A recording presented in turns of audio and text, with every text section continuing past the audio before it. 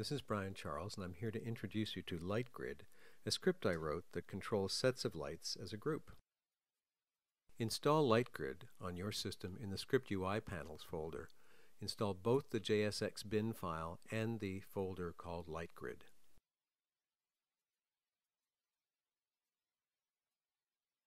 Once installed, the script is available from the Window menu and comes up as a dockable panel.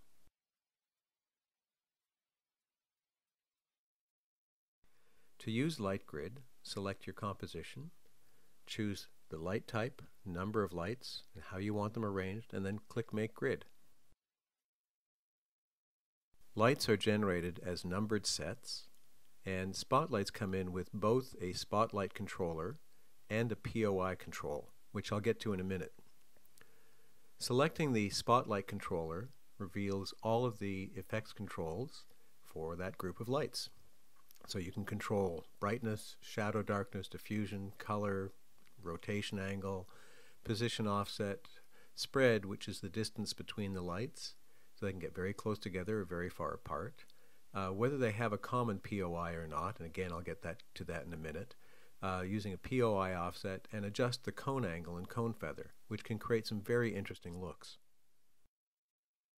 Lights can be arranged in a circle as well, just to give a different look.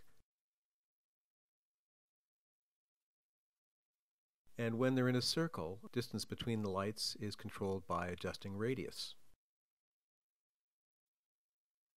Clicking the POI checkbox has all the lights face the POI control, which can now be manipulated directly in the composition.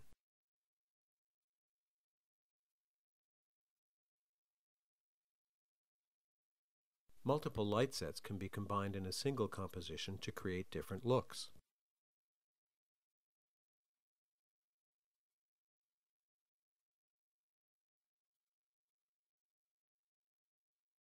Using a grid of lights on Ray Trace 3D can enhance the appearance of volume on extruded objects and produce some gorgeous shading.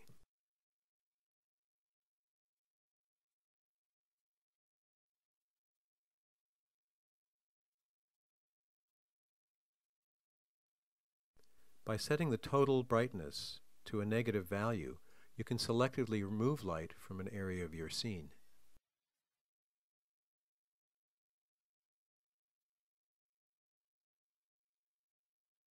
Anyway, that's LightGrid. You can download it here from the Creative Cow, free of charge. No warranties expressed or implied. I hope you enjoy using it. Thank you.